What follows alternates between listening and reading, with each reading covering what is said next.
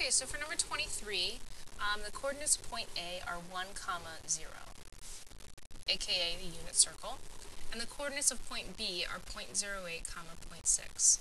So what we're going to do is we want to find the value of sine of theta, cosine of theta, and tangent of theta. So sine of theta is always the second y value. So if this is x comma y, you know that x is the cosine value and y is the sine value.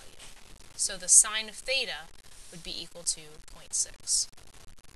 Cosine of theta would be equal to 0.8. Now you should also know that tangent of theta is equal to sine of theta over cosine of theta. So since tangent is equal to sine over cosine, I'm going to make the fraction 0.6 over 0.8.